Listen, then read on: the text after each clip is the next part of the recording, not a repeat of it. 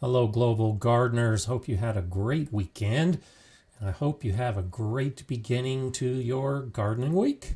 And let's get it started by talking about gardening. What a great way to start the week. So nice to see everybody checking in from all over. And today I want to talk about gardeners. Gardeners are amazing people. You've heard me say this before. I am so thankful for all of you. I think gardeners are among the nicest people on the planet. But I also think gardeners are tough. They're resilient. Gardeners are really a special breed of people because while too many people, I think gardening is easy, those of us that are actually doing it recognize that it's hard. It's a challenge. Things go wrong.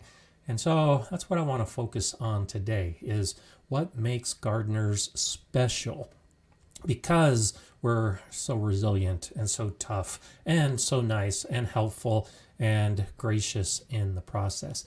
What got me thinking about this are a few different things. One, this is the time of year as we enter September when things really begin to change in our gardens.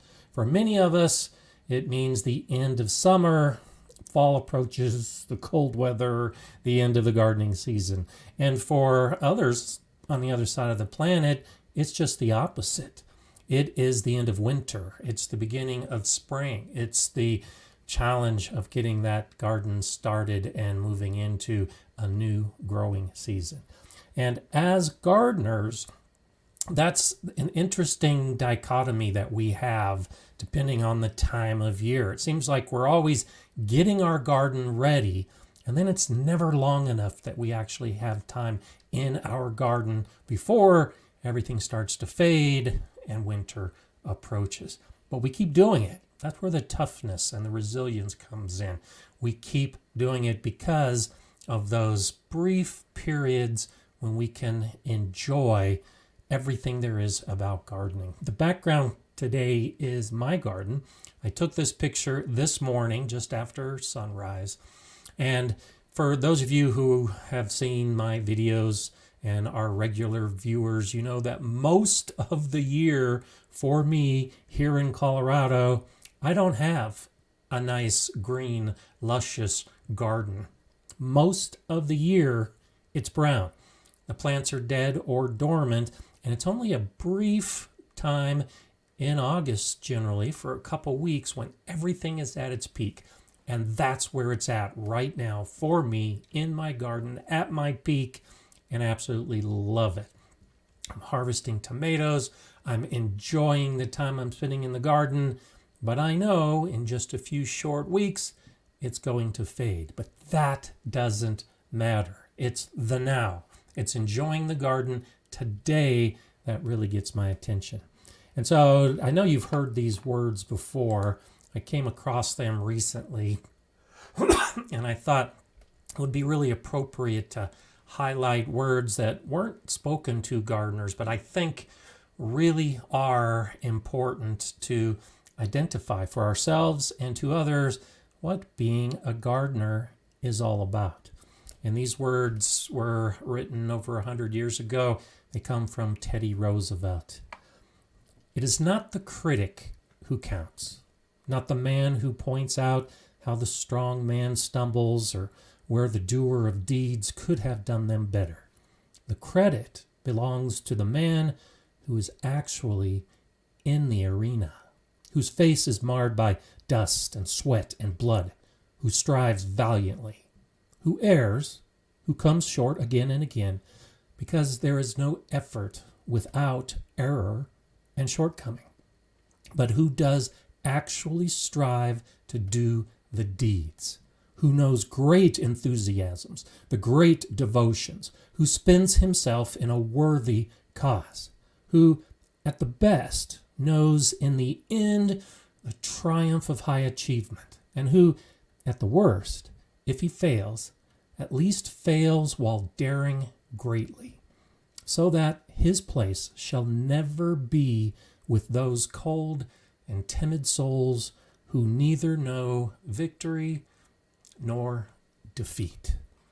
And you may not have thought of these words in relationship to gardening before, but I think they are so true. There aren't many people who are willing, who have a desire, or are even capable of going out, taking a bare patch of ground, and growing a garden. They know it's going to fail. How many times have you heard someone say that they don't garden because it's too hard? I've heard that many, many times. The people who say they've tried it, but they didn't like it because it was too difficult. Those aren't the gladiators of gardening. Those aren't the warriors. It's you, the ones who keep doing it day by day, month by month, year by year, in the good seasons, in the bad seasons, because you are in the arena. Our arenas are our gardens.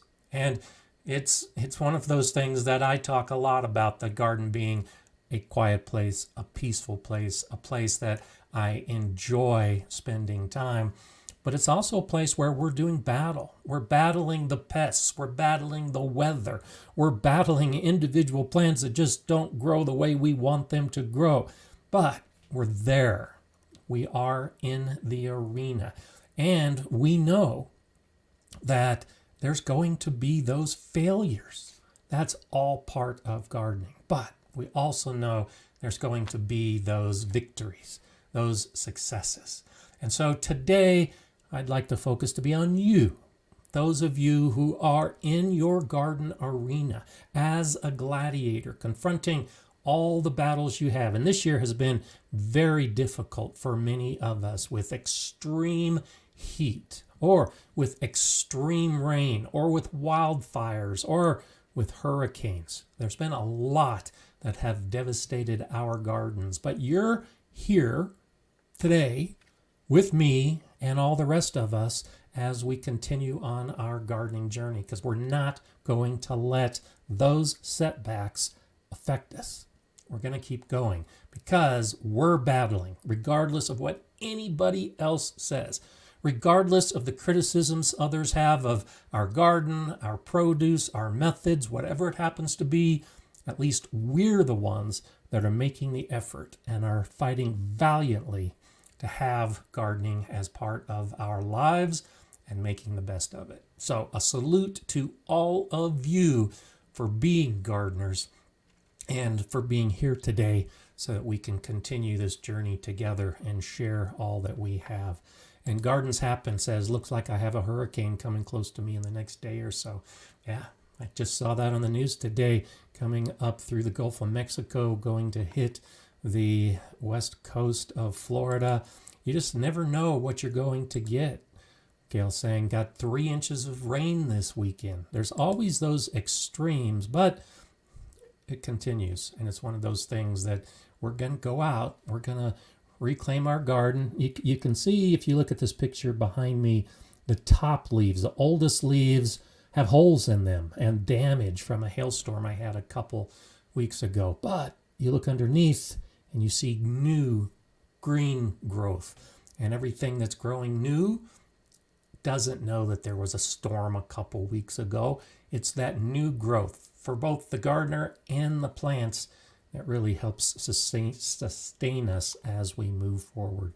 Sherry says, I often say I'm 116 pounds of raw, raging power. I think that's fantastic. Yeah, it's all mental. It's our attitude. It's how we approach gardening. Regardless of our size, of our age, of our ability, just by getting out there and doing it, I think says so much about our character as gardeners. And you might guess, as a big YouTube channel, I get comments occasionally, not often, but occasionally from people who obviously aren't gardeners, who are criticizing what I say in a video or what my garden looks like, especially during those brown times. And I'm okay with that, because gardeners aren't so critical of other gardeners because they've gone through those battles. So when I get some of those criticisms, I just think how sad. That person is not a gardener. They're not in the arena. It's easy for them to be a critic because they've never fought those battles. Sunset Gazing, a member for 5 months now. Awesome. Happy Monday. We got rain. The lawn and plants have perked up. It's the simple things in life. So stop and smell the roses. Absolutely. And you know, one thing about being a gardener, you've heard that so many times. Stop and smell the roses. Well, as a gardener, we can grow roses so that literally we can stop and smell the roses. And so much of our society uses a phrase like that in other ways to just tell people to slow down in life and to enjoy their life. But it comes from the garden, because ultimately gardening really does have a basis in a lot of our lives and how we lead our lives outside of the garden. Hello, Masabi Gals. I get my greenhouse prepared for winter. I'm wondering if I should empty the water barrels because we have such cold winters here in Minnesota, minus 40 degrees Fahrenheit, which is also minus 40 degrees Celsius. So it takes a lot of energy and it takes a lot of cold to freeze the amount of water in a big barrel. I'm assuming they're probably the 40-gallon barrels. And so if you keep your greenhouse closed, and depending on how much water you're talking about, I would suggest, this is what I'm doing this winter, I would suggest monitoring the temperature and not draining the barrels so that you can see what difference the water makes in your greenhouse. They should never freeze. So at the Galileo Garden, the big greenhouse we had the big water pond in the greenhouse, and it was used to help moderate the temperature in the greenhouse. And we had temperatures regularly here in my part of Colorado that were down to minus 20 degrees Fahrenheit, which puts us at about minus 29 Celsius. Never had frost around that water. Never had a glazing of ice. The temperature in the greenhouse would drop below freezing. It would get to just above 20 degrees Fahrenheit, which is about minus 7 Celsius. And the water never iced up because of thermodynamics and the way energy works. It takes a lot of energy for water to move from the liquid stage to the frozen stage. So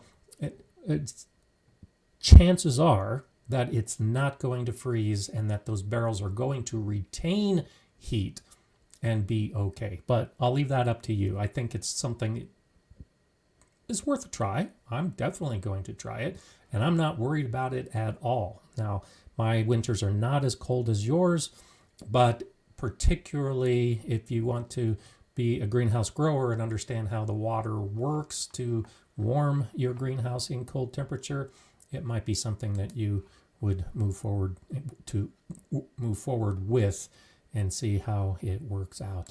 Sherry says, people who criticize without experience don't get a vote. I agree with that wholeheartedly.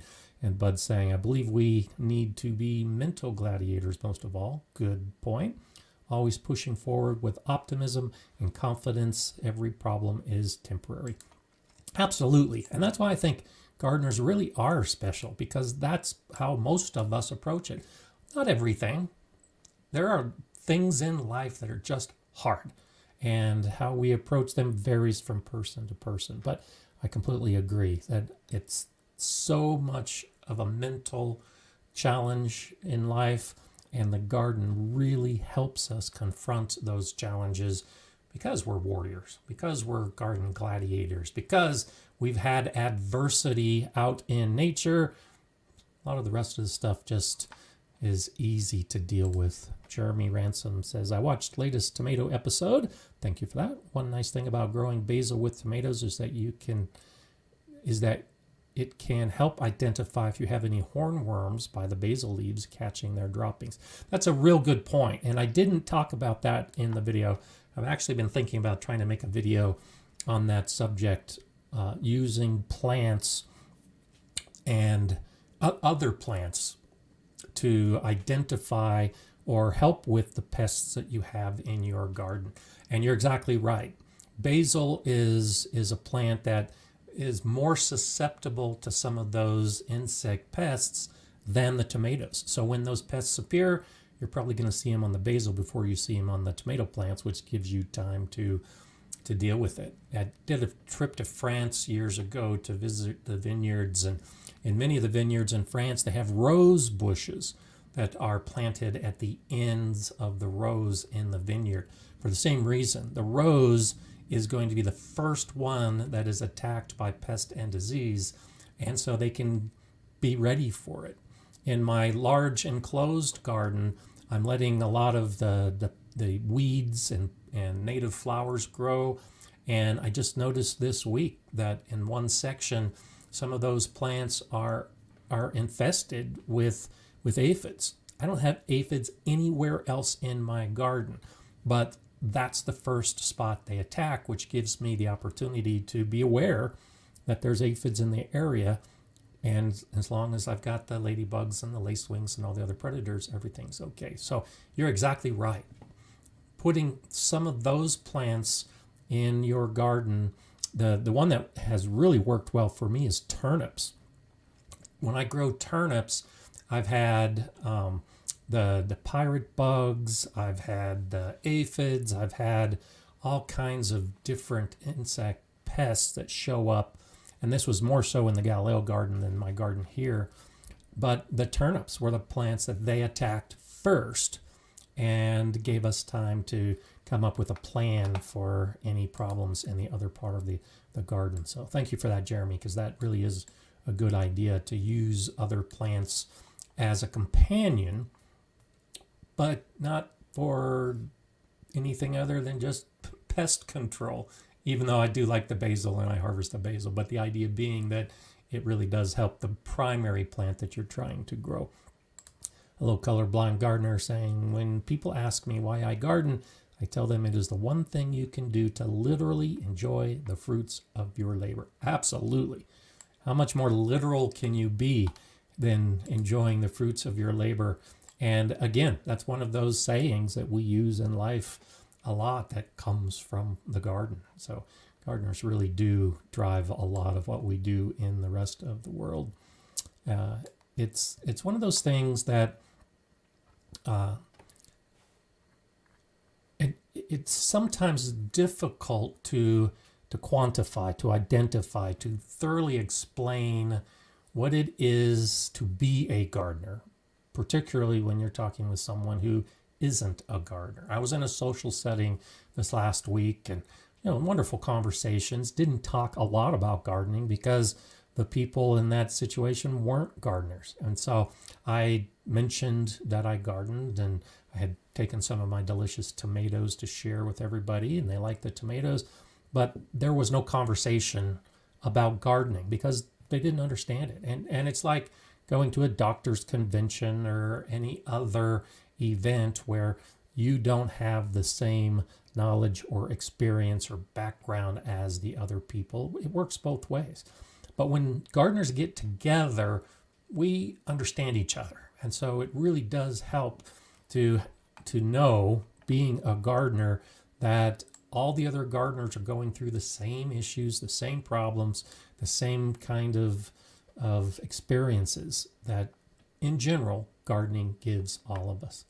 Kathy is saying, if they're plastic barrels, should be all right, even if they do freeze solid, no different than throwing a water bottle in the freezer. That's a good point. And actually, I should mention, this is about the barrels in the greenhouse. When I filled my water barrels, I actually left space at the top so that if they did begin to freeze, if the water did expand in the cold, it wouldn't burst the barrels. And I have the plastic barrels, and again, that's why I'm not worried about it. But yes, that's a good point. If the barrels are filled to the brim, it could be a problem. But especially if they're plastic, and if there's some airspace, then even if it freezes and the water expands, it should be okay. So take that for what it's worth. Might be something to experiment with. Formula says, I gardened at scale for the first time this year. I can assure you, you start off with as positive and as optimistic of a mental state as possible. Hit your bumps in the road and go from there. Good point. Yeah. When you garden at scale, when I was at the Galileo Garden, we had 104 raised beds. We typically wouldn't garden in more than about 75 or 80 because that's all I could handle. But then you throw in everything else and it's a different challenge. And it really is important to maintain that optimism if you can, but it can be a challenge. But when you succeed, when you have a successful season, we had years when we were harvesting more than 2,000 pounds of produce.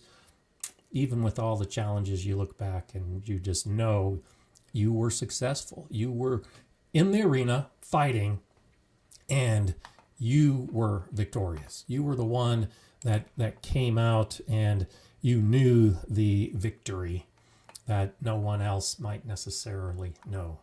And I think that's a special thing that too few of us actually get the opportunity to experience. So Petrus, nice to see you. Zone 13 Africa, Zone 9 Europe. As we relocated as a decent gardener, I became a novice gardening, forever learning. Absolutely. We have talked about this in recent weeks. I mentioned the volunteers that I've worked with at the Galileo Garden those years ago who were master gardeners from other places and coming to my Colorado garden and having to relearn gardening and have to do things completely differently. And I can imagine moving from Zone 13 Africa to Zone 9 Europe, absolutely completely different types of weather patterns, soil, insects, plants even. I get a lot of questions from people all around the world asking about how to grow certain plants. And many times they're plants I've never even heard of. And like I say, it's the same challenges we all have. So someone may have a plant in India or Africa, and they're asking me how to grow that plant. I can't answer that question, but I can help motivate. I can help with the basic information because all plants have the same basic needs. And all we gardeners have the same basic processes of gardening. And that's how we can all help each other out. And as you learn to a new, or as you move to a new area, there's a lot to learn. But the basics are still there, and the basics are still the same for what we're doing with gardening. Llama Llama says, gardening has helped me learn to quickly pivot when an obstacle presents itself. Fantastic. I take the emotion out and just try to look at it logically. Good. If I'm having trouble, there's something I'm missing. I love that approach. I love that idea of just stopping, looking around, thinking, investigating, and often, especially, and it works better with experience, but often the answer is right there. You just have to find it, but you have to be willing to slow down, to make that pivot, to take the emotion out, and to try to think of it logically. So yes, I completely agree with you. That's one of those things where the lessons in the garden can carry you through to the lessons that you need in life. Formulus is adding, do you actually set up a plan for turnips? I just broadcasted a whole bed of turnips. I do it pretty much the same as I do with my other plants. I was working with my beets over the weekend. And so like with the beets, the turnips are a bulb root. And so my plan is a section of a bed laid out and then putting the seeds in so that those bulbs have enough room to grow. So I plant in a grid. I don't broadcast and then thin. I actually put the seeds in at equal spacing in the grid. And so that's how I do it. That works well for me. I don't grow so many turnips. In fact, I'm not growing turnips this year, but in years past, I'll grow 4 or 5 rows of turnips with 8 to 10 turnips in each row, roughly.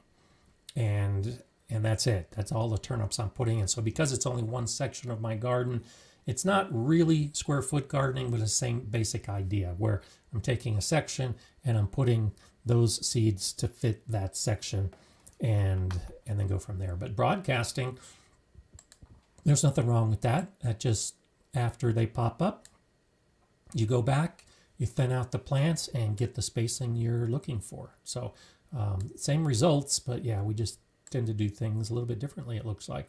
So I'm more of a planned spacing kind of seeder when I put my plants in the ground. Sherry says, has everyone here who have monarchs seen them on their milkweed and other host plants? I don't. I haven't seen a monarch in years, but I'm still growing the milkweed. Mine are here in droves, and I feel so blessed. Good for you.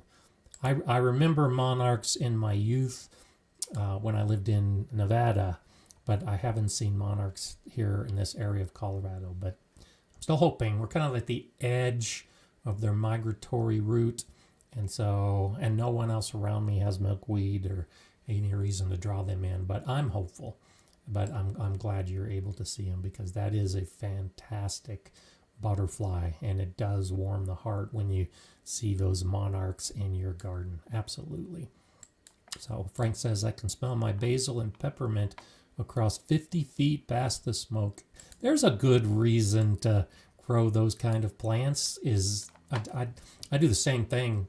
I have my basil and peppermint, and there are some mornings in the still of the air with just a light breeze. And if you haven't done this, it's a good reason to go out early in the morning, because it tends to really highlight your senses. But I can smell my garden as I approach it. Absolutely.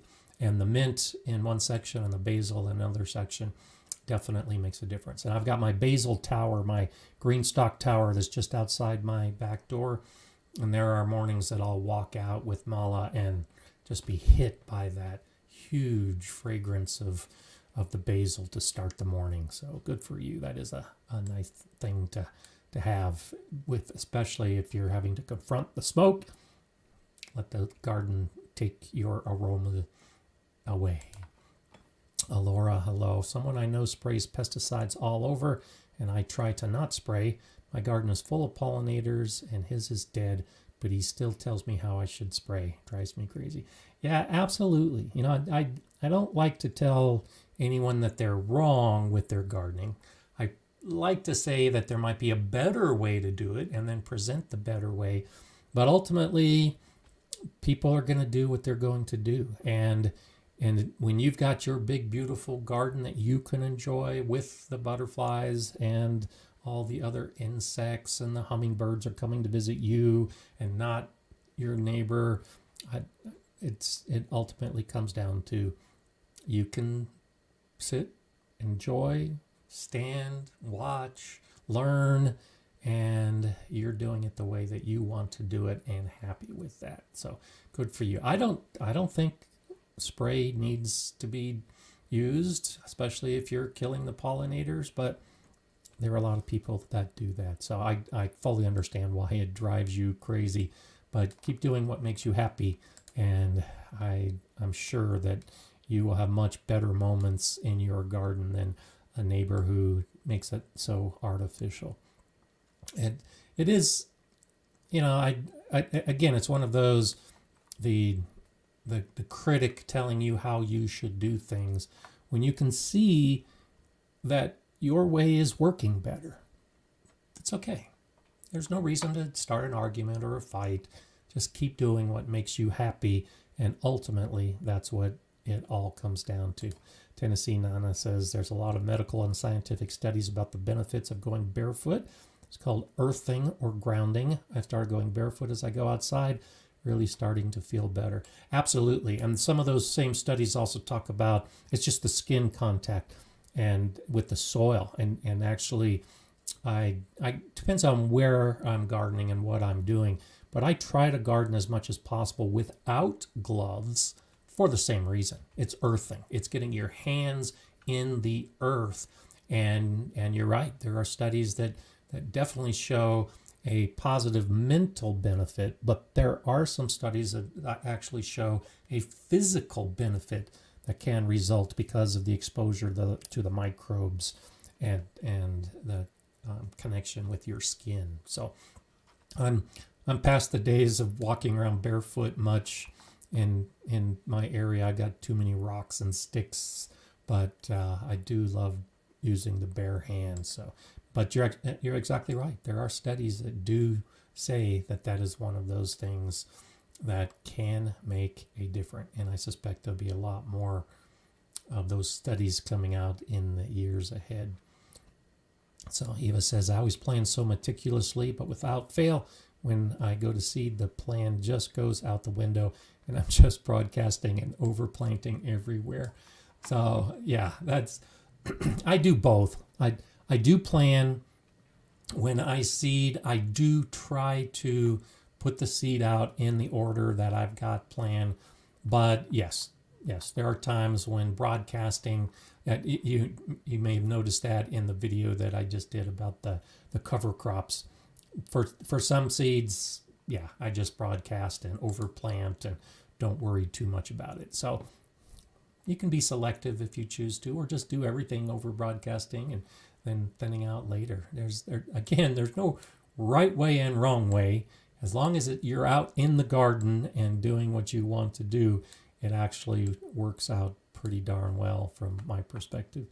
Sherry says, when I take my dog out at first light, we often greet deer. My dog can smell them. I can't, but we hold back out of love and respect. They watch us and then dance away, no hurry.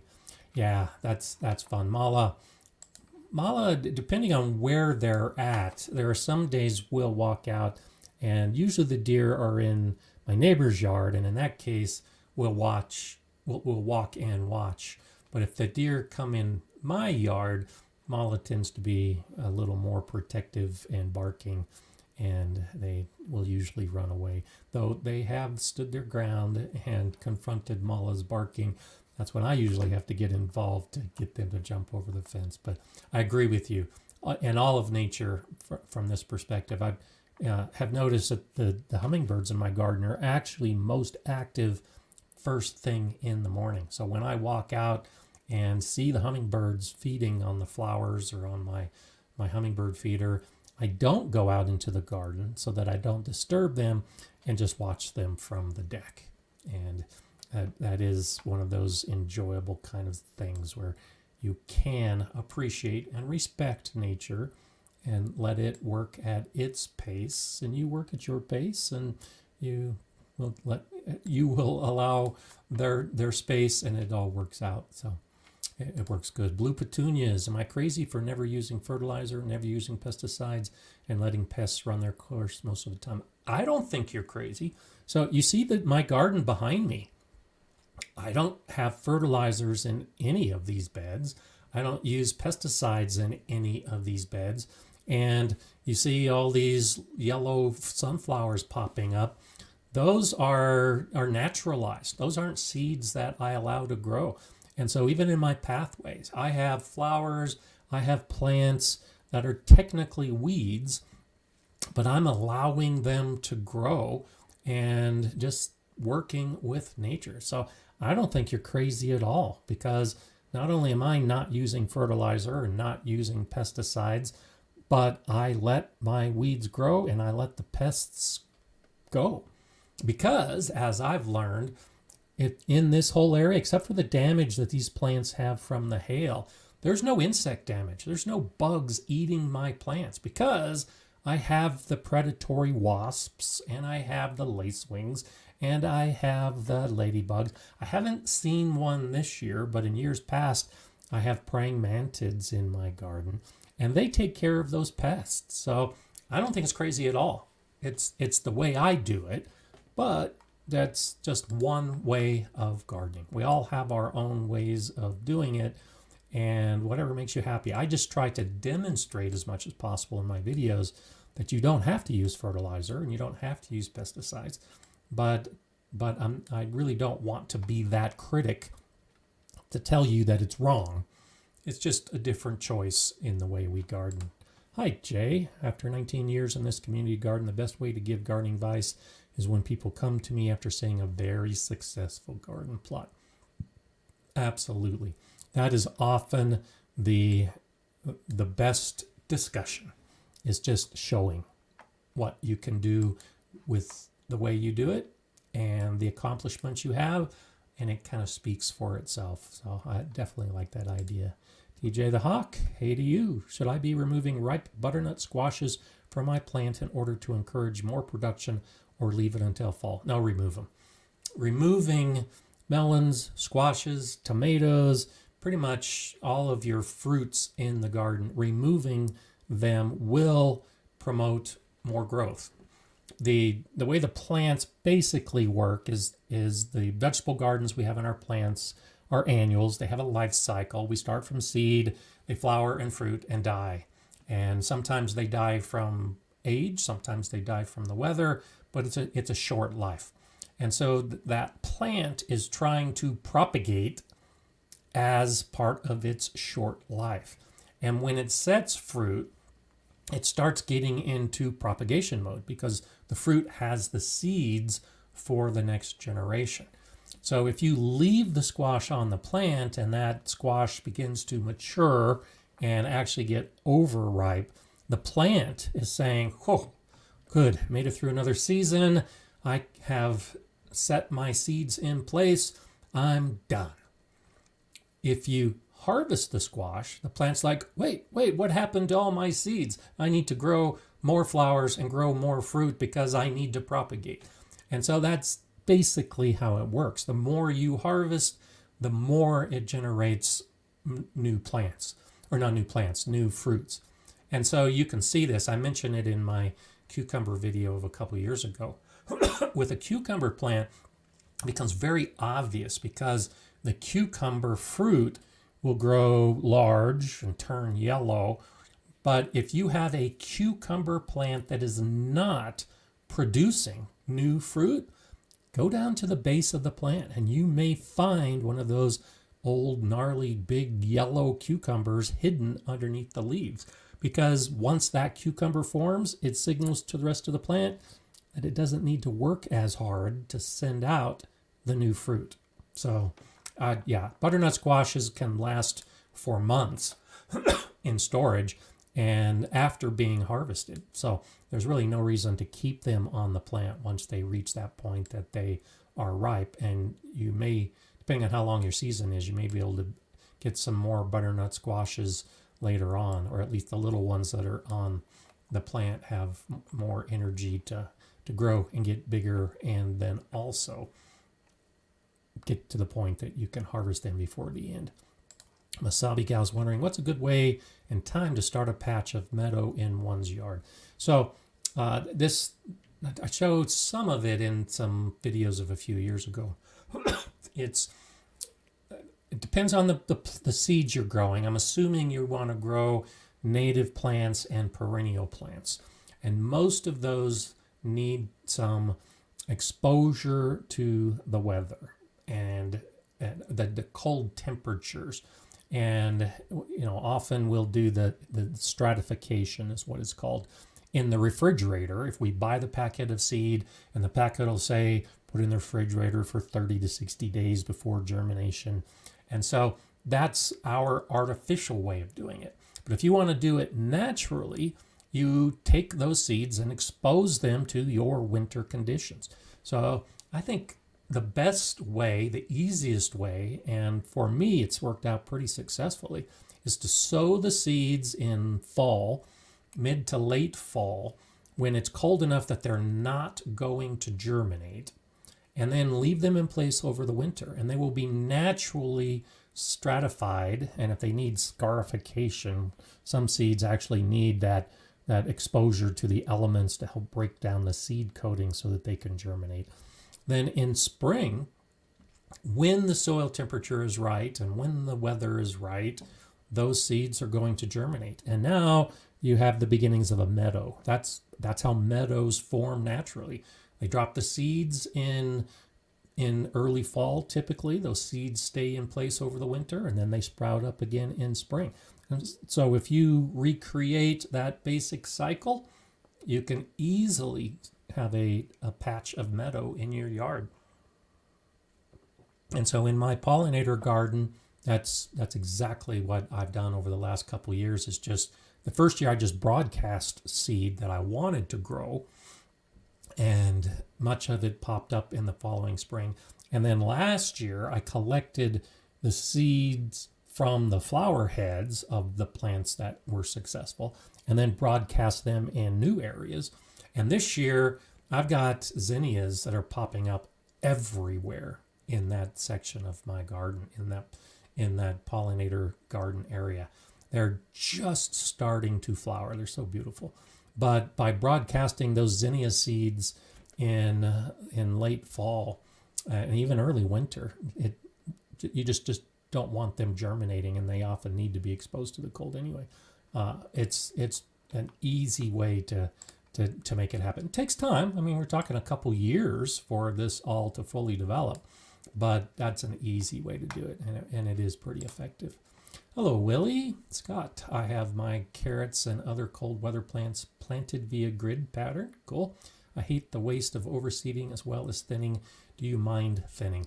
I don't mind thinning, but like you, I don't like thinning if I don't need to thin. And so that's one reason why I do the grid pattern, because I come from a background in life where I couldn't afford seed and I didn't like the idea of wasting seed, so I only planted as much seed as was needed to grow, because that left me more seed for later.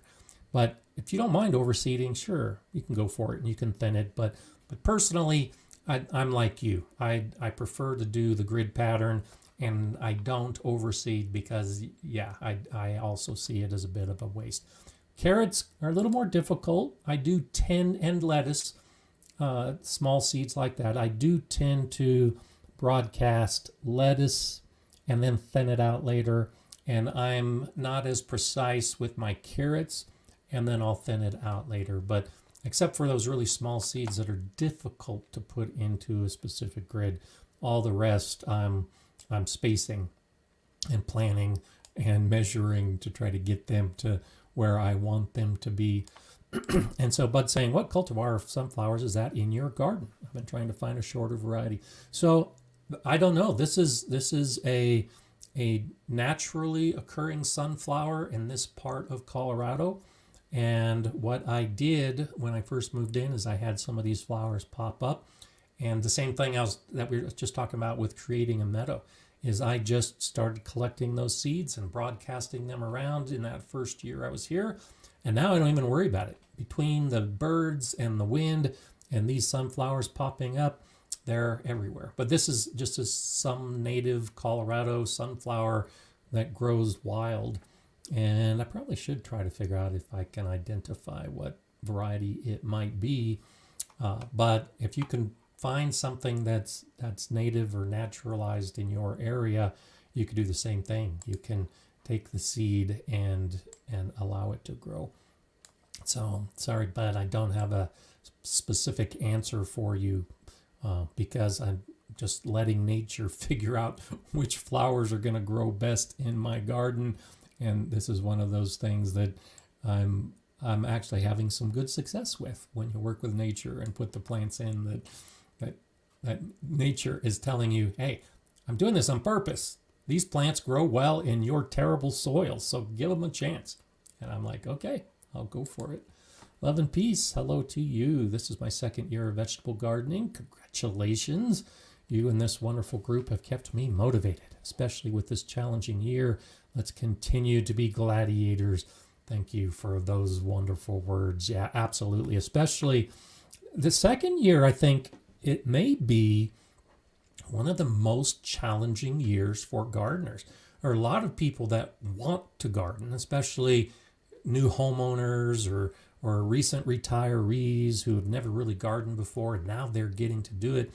And in the first year, there's usually some pretty good success rates, a little bit of failure, but in that first year, it's like the honeymoon phase. Everything just looks great and feels great, and you're so happy that you're a gardener.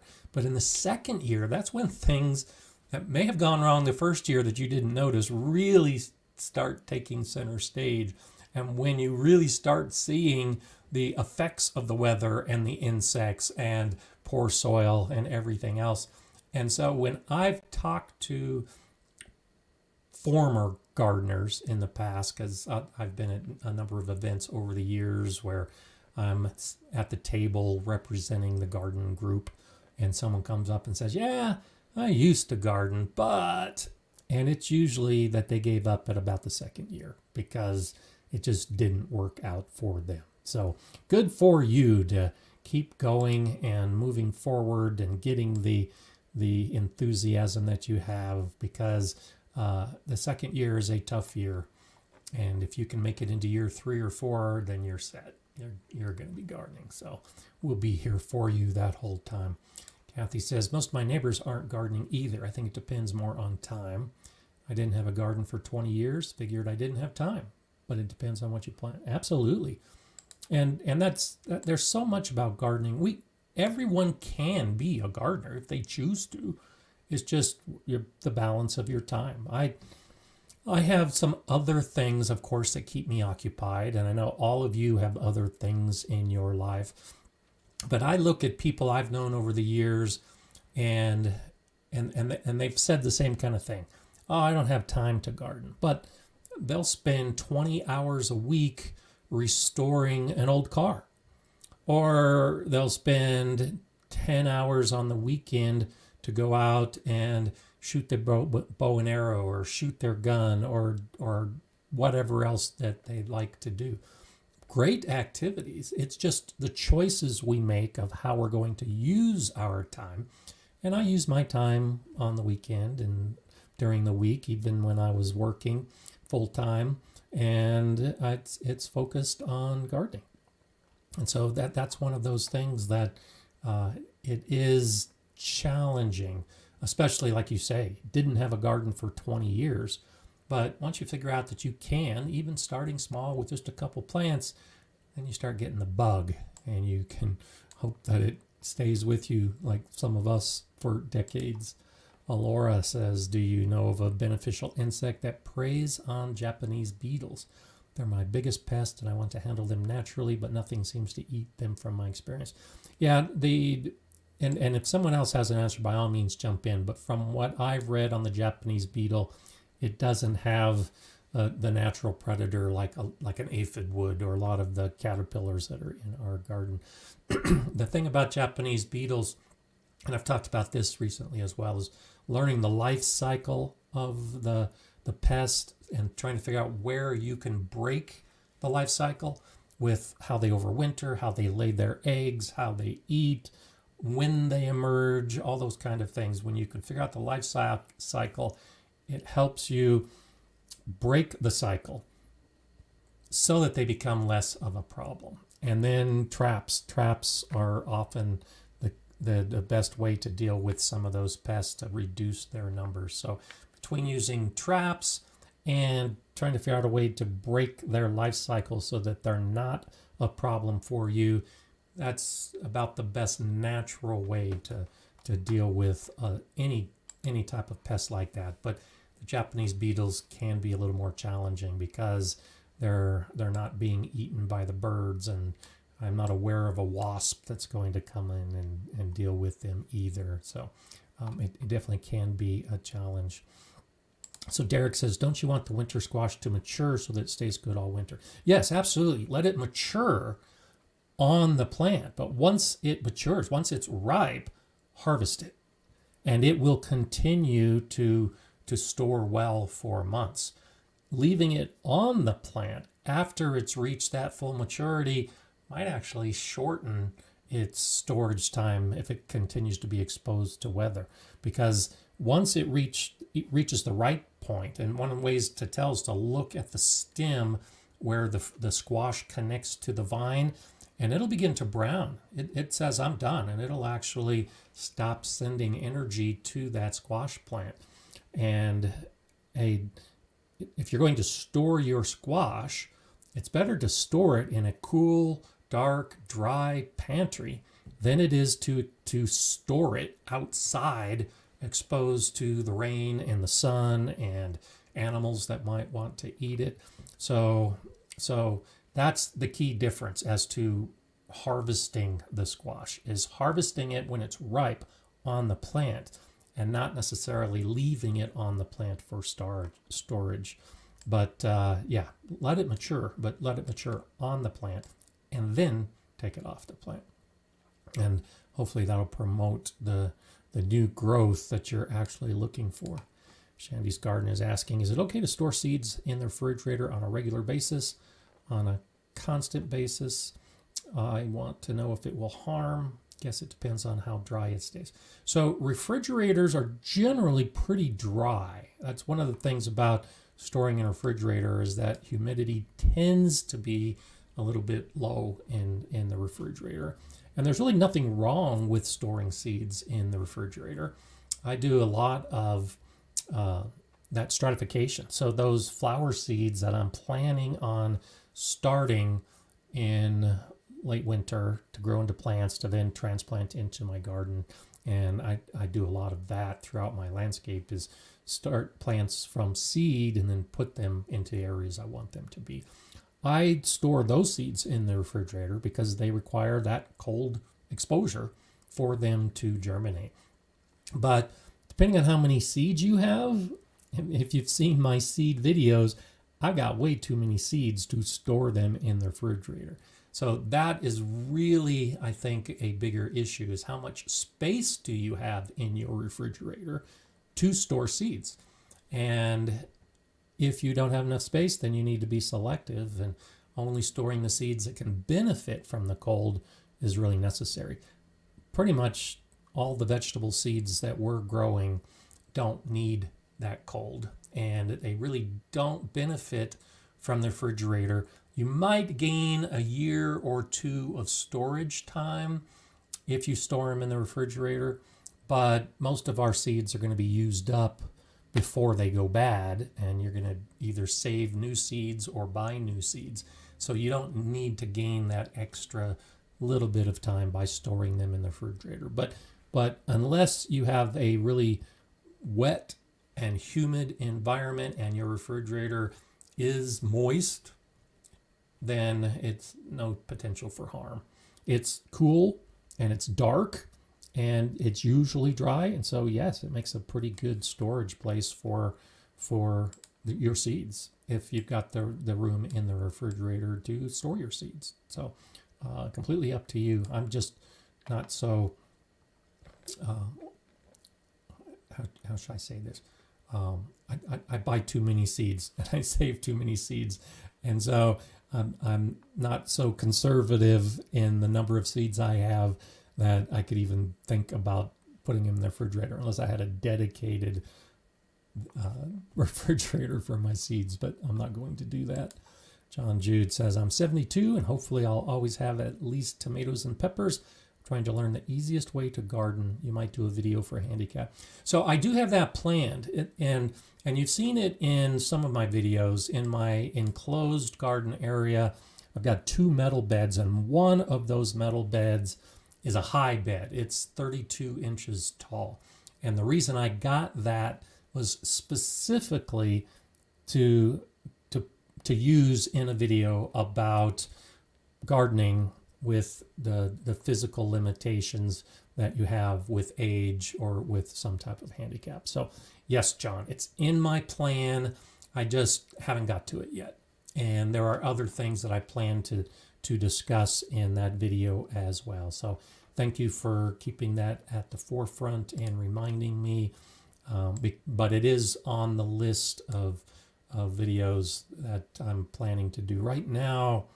I had hoped to get it done this year, but our crazy spring weather just didn't fit with my plan. And so I'm planning to shoot it and talk about it early next year as a beginning of gardening season video, probably in the March or April time frame. So it's on my list, it's on my plan, and hopefully you'll see it coming up in the months ahead. So let's hope the weather cooperates. I have certain things that I want to show in videos like that, and when the weather doesn't cooperate, I just move that video to a new time, to either a new month or sometimes to a new year. Severin Koski, I'm dealing with anthracnose the last 2 years. Tomatoes and peppers are ruined. I cannot find info to rid it in a small garden. So the thing about anthracnose, and this holds true with verticillium wilt and a lot of those other tomato diseases, there's a couple ways to approach this. So one, and you can, I think I mentioned this in one of my seed videos, but you can find the information easily on the internet, is look for varieties that are resistant to the diseases. And so on a plant tag or on a seed packet or at the bigger seed websites, they have codes that will tell you what the plants are resistant to when it comes to very specific diseases. So that's one option, is to try to grow varieties that are resistant to particular diseases.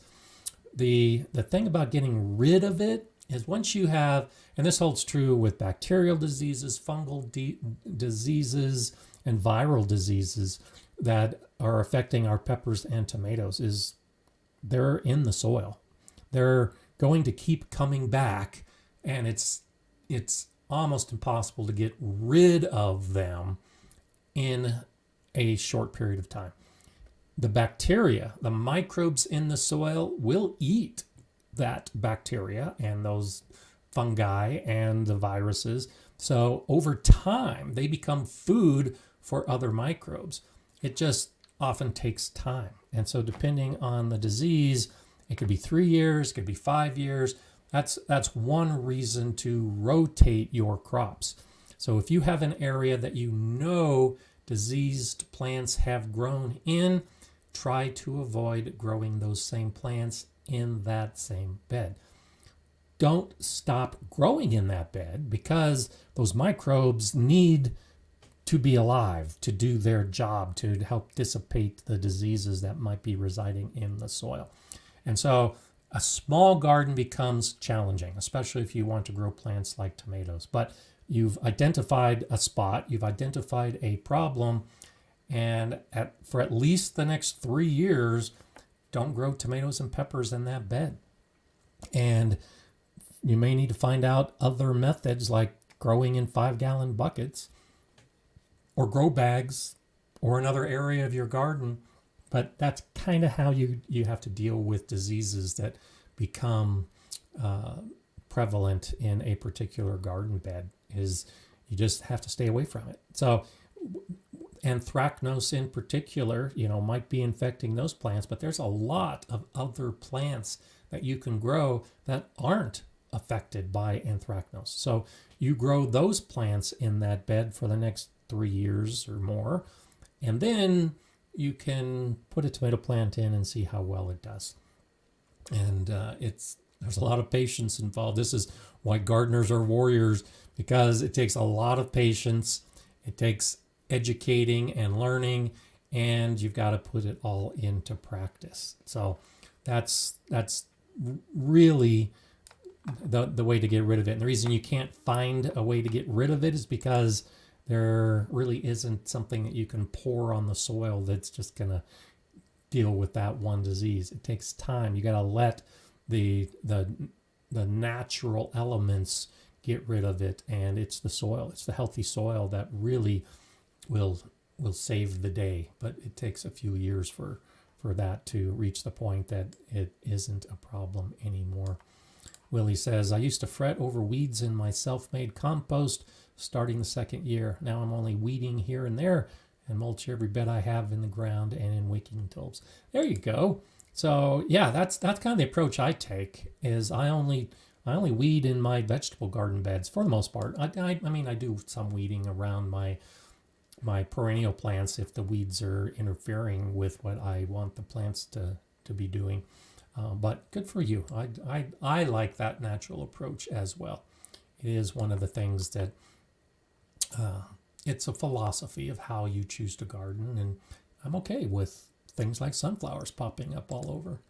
Mrs. CC, hello. How do you get rid of ants in your garden, or are they beneficial? Well, first off, I don't get rid of ants in my garden because I do consider them beneficial.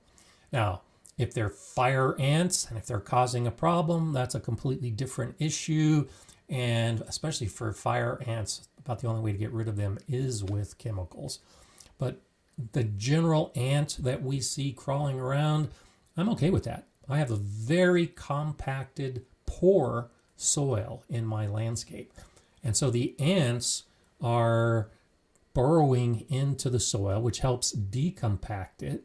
And then by using mulch and allowing the plants to grow naturally, they die in the winter and they begin to decompose and they'll fill up those ant burrows. So that's one way to slowly improve your soil over time, is to let the burrowing insects like ants and beetles and earthworms do some of the work for you.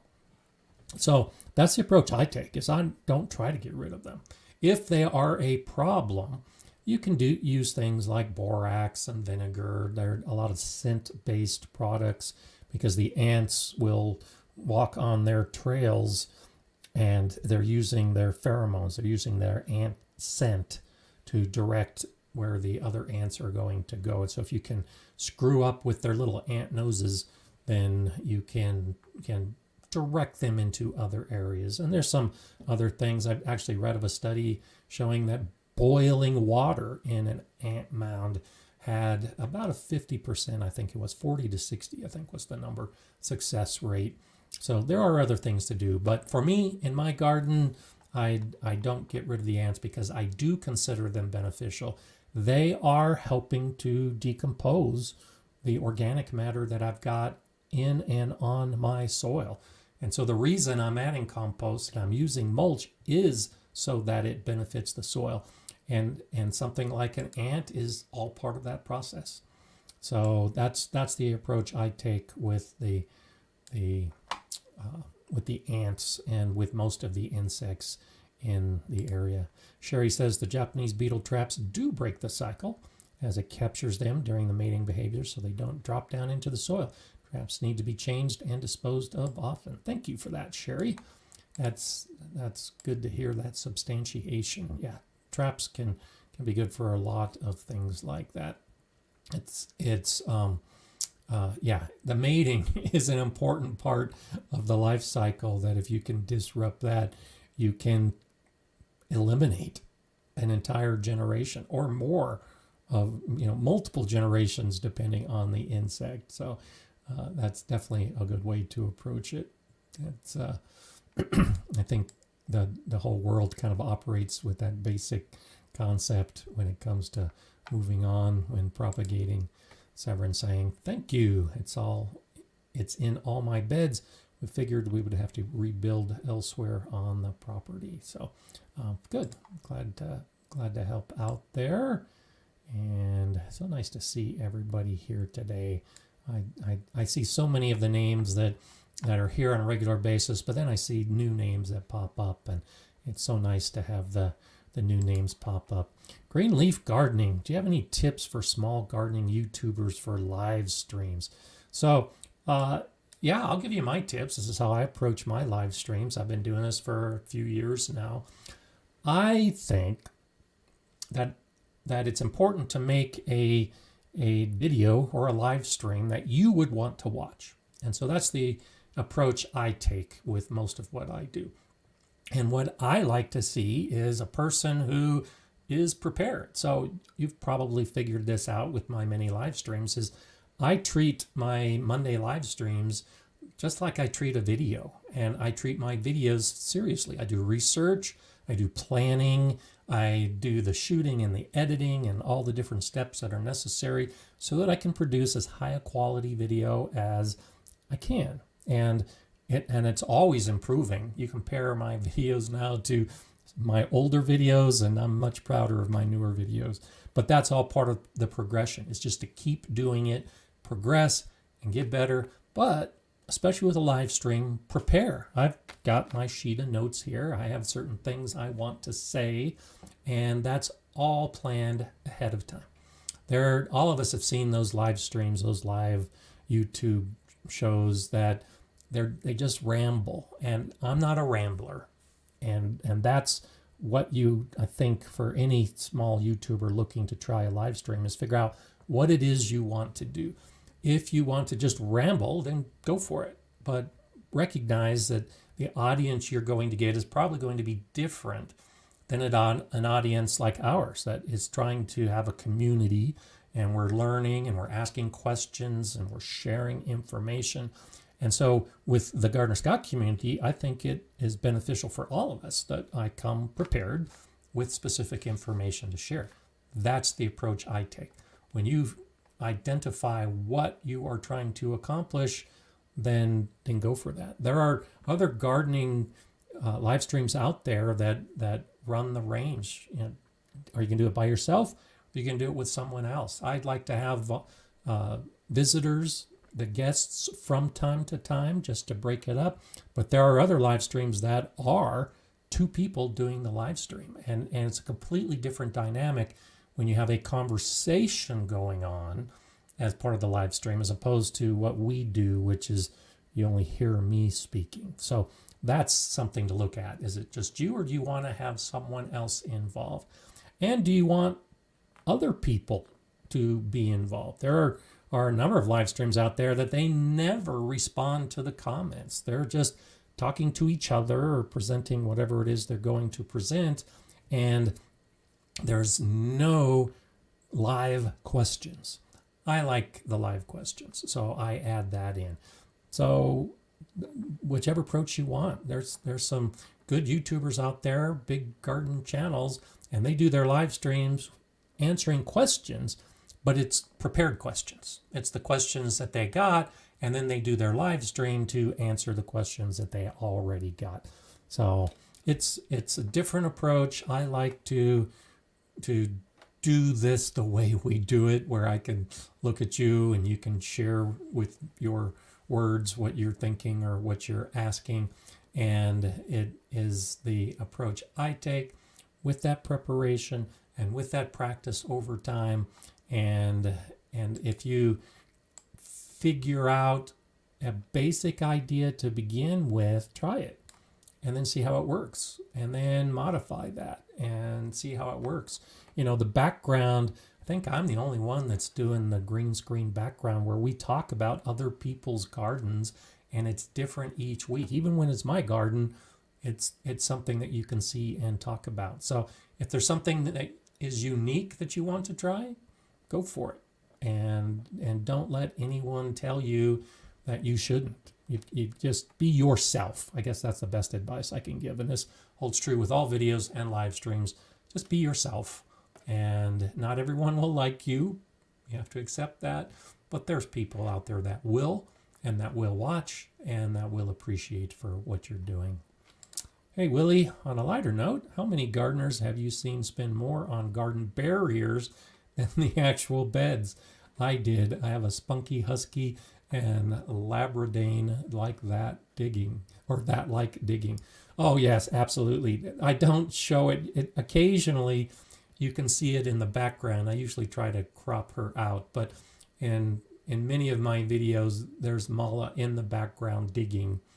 And I had a house, had a chocolate lab, lovely dog, my best friend ever in the garden, and I spent a lot of time building a fence and fencing in my garden to keep her out because I didn't like the digging. And then I look back now and think, I wish I had spent more time with her in the garden with me, because she was just such a fantastic job. You're exactly right. I've seen that all over with people. It's probably one of the best examples. I visited a garden in Washington State that was fully enclosed. It had chain link fence up the sides, chain link fence across the top. Thousands of dollars must have been spent to fence in that garden. And it was a pretty big garden to keep the animals out. And my thought was the expense to do that was so outrageous that it far outweighed the plants that would be lost in a typical season, or a system that wasn't quite so expansive. But yeah, I like sharing my garden with my pets, and especially Mala as a mouser, and she's caught a couple gophers this year. She's doing a great job keeping some of those pests out, but she destroys it in the process. One of the reasons it makes sense to me, at least, all of these cattle panel hoops I have over my bed, they do serve a big purpose, so I can cover them with hailcloth or shade cloth or bird netting or whatever I need to do to help protect my plants. But I think the primary reason why I've got them on all my beds, even the beds that don't have any soil in them, is to keep Mala out of my beds. Because when she was still new and I had a bed that wasn't covered, she jumped up in the bed and was digging for gophers that were probably burrowing far below. So I don't think you need to spend a lot of money and time on those kind of barriers if you just learn to live with them, and everything seems to be okay. So living with your pests as opposed to constantly fighting your pests is a little bit easier. Yeah, how much of a fighter do you want to be? How much of a gladiator in the arena are you going to be? Do you want to fight the lion, or do you want to lie with the lamb? And that's kind of the way I approach a lot of how I set up my garden. So Sherry's saying, I've spent money on keeping my Briard in. He's a herding breed and is always looking for something to herd and protect. So yeah, exactly. That's one of those things that it's a balance of what we're going to do and how much we want to spend, but it's whatever makes you happy and whatever you can afford and whatever works best for you. So always nice to see that. Always nice to see you here, Brian. Thank you for that contribution. Just wanted to thank Gardener Scott for bringing so many wonderful people together. Well, thank you, Brian. And you know, I'm just one part of this formula, this equation. You all are here as well. So thank you to all of you for being part and being together and being wonderful people. And absolutely, this is one of those things that I could do this alone. I wouldn't have done over 170 live streams if no one was watching. So it is beneficial to have other people out there, but I would keep doing this if it was a much smaller group. We did a members only live stream last week, and it was actually the biggest we've had. I think there were 22 people on at one time. Most of the time I get together for the members only live streams, and there might be 6 or 7 or 12 of us. And so I like doing this regardless of how big or small the group is. I'm always willing to help people out and to talk gardening with other people who garden. So I think it's fun to have that opportunity, and you all make it happen as well. So thank you, Brian, and thank you for all the rest of you that are also saying thank you to Brian. And thank you to Gardening with Caitlin. Thanks, and have a great day. I hope you have a great day. I hope you have a great week, great month. Season's not over yet, so I hope all of us have a fantastic end of the season. Or for those of you who it's early morning and you'll be watching tomorrow on the replay in Australia or Chile or South Africa or New Zealand. I know there are viewers from all parts of the other side of the planet. So I hope you have a great start to your season, to all of those of you who are starting. But yes, let's begin with today, like Caitlin is suggesting. And I appreciate that. I am planning on having a great day. It looks to be good. The temperatures are cooling a little bit. We actually got a little bit of rain, actually a lot of rain yesterday, which is going to work well because I'm going to be filming a video tomorrow, and I watered really well yesterday to prepare for that video, but the rain is definitely going to help. So it's a great day already. And Mala and I have already been outside taking pictures, walking the garden, and got a lot planned this week. So I got to figure out, I talk about food preserving, and I encourage, if you haven't got into preserving your harvest, to definitely think about it and start learning more about it. because I'm at that point now with my cherry tomatoes, particularly the black cherries, is I have more than I can eat. And even sharing them, I'm harvesting more than I can eat and share. So my plan this afternoon, with like the video I made a little while back, is to freeze dry my tomatoes. I'm so glad I got that freeze dryer, because that gives me something to do with those tomatoes to make delicious snacks in the future.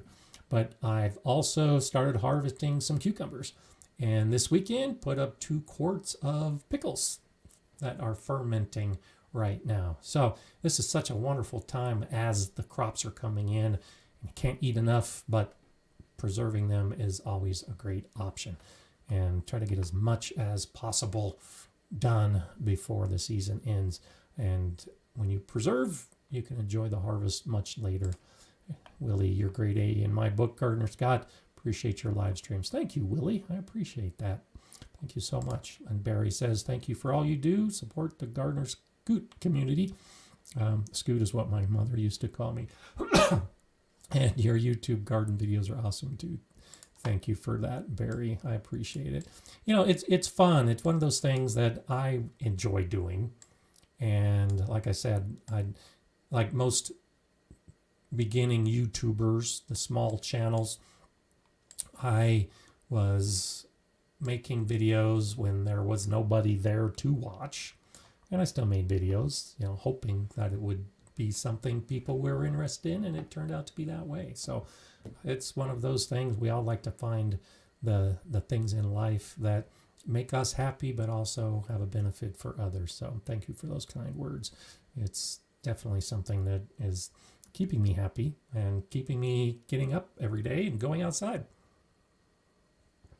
And so let's see, Tree Roji is saying, I know it's my worst season for sunflowers ever.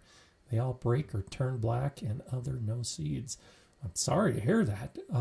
This is one of those great opportunities. And so this holds true, not with just sunflowers, but all plants.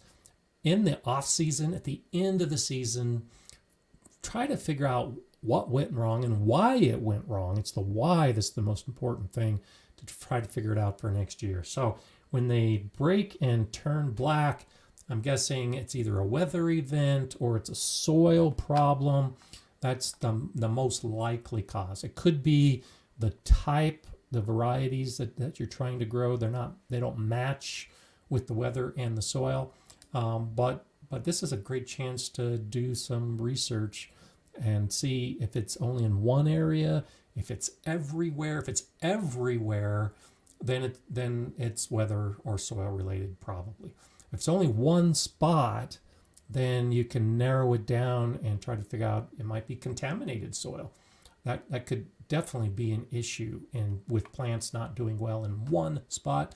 I remember, I think it was when I was going through the Master Gardener program, but whoever the speaker was talking about a garden, and there was one spot that never grew plants well. And they kept trying, they did different things, fertilizers, all kinds of things, and nothing ever grew. And so this person, I'll assume they're the one that actually figured it out, because they're the ones that were telling the story. So they dug down into the soil because they figured out it had to be the soil. Everything else was the same throughout the garden. It was just that one spot that things weren't growing well. And they began to dig down, and like 6 or 8 inches under the ground, there was like the hood of a car that was buried in the ground. So they were only growing in just a few inches of soil with this big metal plate that was basically blocking all of the roots. And so you never know what the problem is until you start doing some of that investigation. And it might mean digging down into the soil to find out why the plants aren't going as well as they should. And it could be something that's buried, or a contamination that's in that soil that is affecting all the plants that are growing. So that's the craziness of gardening, is you never know. And it could be something somebody did years and years before that's influencing your garden now. Sherry saying, thanks for the encouragement about starting YouTube. I'm teetering on the edge of starting on the aging process. Just need to get over being perfect from day one. Absolutely. You know, I've been a bit of a perfectionist in my life, and even in the beginning tried to be as good as I thought I needed to be, and it wasn't as good. And that's really what you got to do. You just got to do it. If you want to start making videos, start making videos. The thing that it's something that we don't typically think about, but it's so true. You got to make more videos to get better at making videos. But we don't start making videos because we're worried about the criticism. We're worried about that critic who's never gardened before, and certainly they've never made a YouTube video before, and they're criticizing us on the videos that we're making. But more likely, no one's going to see that video. The first video that you make, you're probably going to have 8 or 12 views, and those 8 or 12 people are going to be your family and friends that are going to be polite and watch your video. So it doesn't matter how good or how bad it is, it's not going to go viral. It's not going to be seen by millions of people. And so don't take this the wrong way, but it's not going to matter. What it matters is to get you started, to get you learning about how to film, how to edit, how to post, how to deal with people not watching it. And then you make another one. And hopefully the second one will be seen by 25 people. And some of those people will be new people. And that's how you start building your community. That's how you start building the viewers. And then you do a third video, and then you do a fourth video. There are a lot of channels out there, some really good channels that tell you how to build a YouTube channel and how to make your videos and how to edit and how to get your audience. Lots of good advice. Definitely, if you're thinking about doing a YouTube channel, seek out some of those channels that will help you in that direction. But depending on who you watch, I think it was Think Media, which is a great channel for those kind of things. I watched a video a number of years ago, and I think in one of their discussions, they were saying you need to make 100 videos before you get good at it and before people discover your channel. And then there's another one out there, Roberto Blake did a video, and he was saying 150 to 200. You need to make 150 to 200 videos before you get discovered and before your videos are good enough that you'll be discovered. Now, for me, I got relatively lucky in this gardening community. It was video number 75 for me, where I, at that point, was like, okay, I think I have this figured out. And my videos improved and started getting more and more views. So don't think this is going to happen quickly. You've got to put in the time. You've got to put in the effort. And it starts with that first video that you're not going to think is very good. No one's going to see. But by the time you get to number 75 or 100 or 200, depending on how serious you are about doing this, then you'll have your audience. Then you'll feel better about what you're doing, and hopefully you've stayed with it that whole time. So I started YouTube 11 years ago, I think it is now, and I just made a few videos, a handful of videos, then didn't do videos for a few years, then did another handful, then didn't do videos for a few years.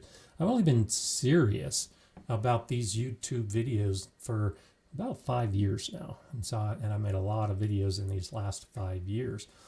But the 1,000 subscriber is the goal that so many channels want. I need 1,000 subscribers.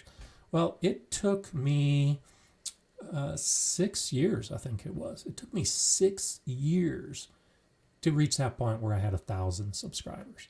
But that's because I wasn't as focused, and I just had a few videos, and I did some here and did some there. But just be aware that you should do YouTube if you want, for yourself and for whatever purpose you want to do it, not to chase the subscribers, not to hit any certain milestones, but just to do it because you feel like you have something that you want to share with others.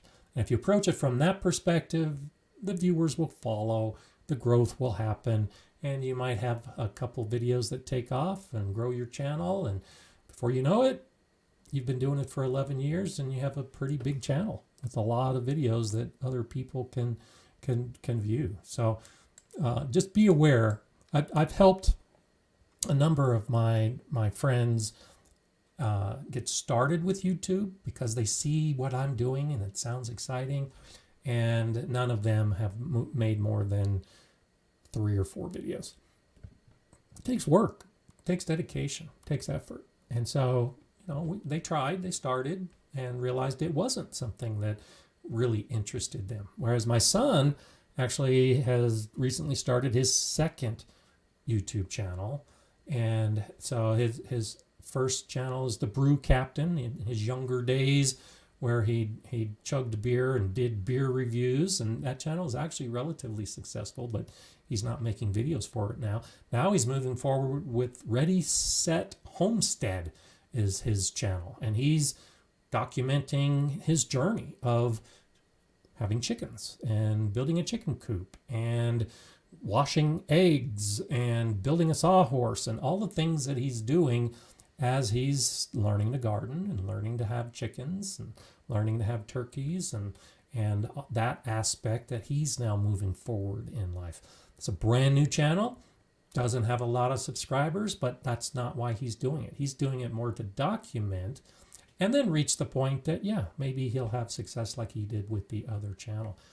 He's the only close circle of friends and family I have who has recognized how much effort it takes and is trying to put forward that effort as much as possible. But he's got a growing family and a job, and he may, if he's lucky, do 2 videos a month. So hope that helps those of you who are thinking about doing it. There is no set roadmap for success. You just got to chug away at it, and it will work out over time if you're willing for it to work out over time. And so yeah, Priroji says, obviously you're doing something right. You got 360,000 subscribers. So yes, thank you. I appreciate that. But a lot of it is just the learning and the dedication and the sticking with it and making it work. And so, hey, Jay, thanks for putting up that link to Ready, Set, Homestead.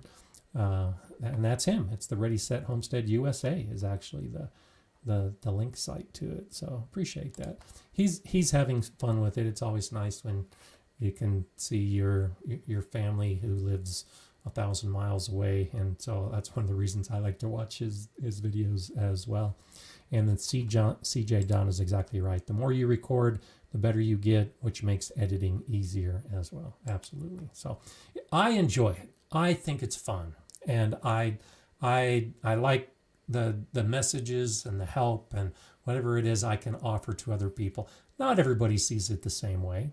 Most people do, based on the thumbs up I get and the positive comments I get. And so I will keep doing it. And if you can do it and like doing it, then do it, because it really is rewarding for me to spend every Monday with you all. Come on, how much more rewarding can you be in your week than to spend time with friends and people who know what you're talking about and have a conversation, even though it's me doing the talking and you doing the writing. This is just a fantastic option to do it. And so when I talk about that community and the friendship and the conversations we have, I want to give a shout out to Deb. That's this week. It actually happened twice. One with a volunteer that I used to work with at the Galileo Garden. But I was walking through the grocery store and a woman came up to me and said hello, because she recognized me. And we stood there and chatted for a few minutes, and she probably went home and said, oh, I saw Gardener Scott at the store today.